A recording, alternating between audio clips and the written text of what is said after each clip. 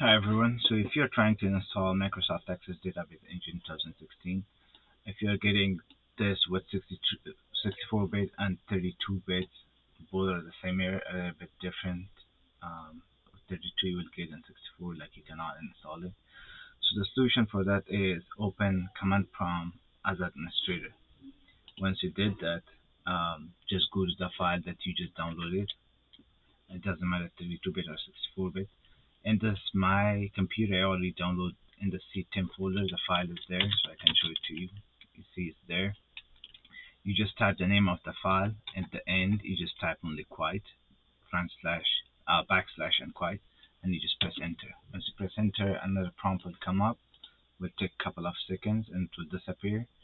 So once it's disappeared, just go to Control Panel and add and remove. You will see Microsoft Access Database Engine 2016 there. Thank you.